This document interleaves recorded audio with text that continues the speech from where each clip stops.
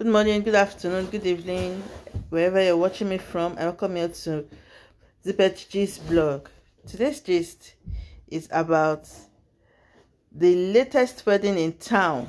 The daughter of Bishop David Abioye, the pastor of Living Faith Church, Winners Chapel. Today is the daughter's wedding. And as you can see inside this video, they're having a dance together, and it's so exciting. The dance between his only biological daughter. They're on the dance floor, dancing and enjoying the ceremony of the day. So comment in the comment section, how did you feel when dancing with your father during your wedding? Just let's have a flashback to our wedding ceremony. How was the feeling? Because I know it's an emotional moment, because I know some people cry during the wedding because you're living a new life entirely away from home. You're living a new life with your husband away from home. So I wish them happy married life.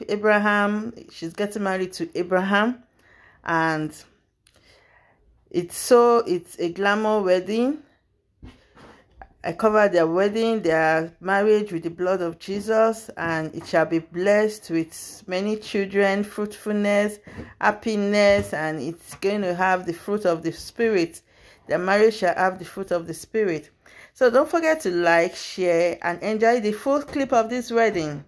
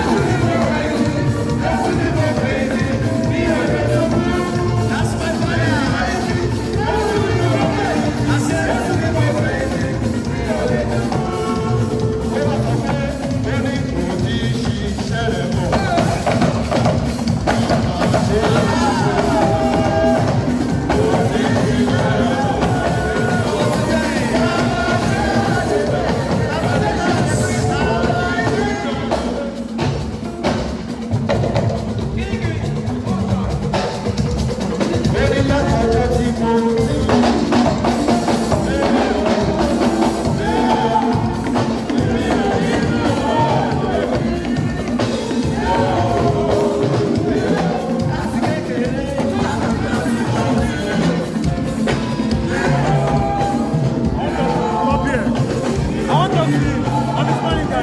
Huh? I'm his manager. I want to talk to him.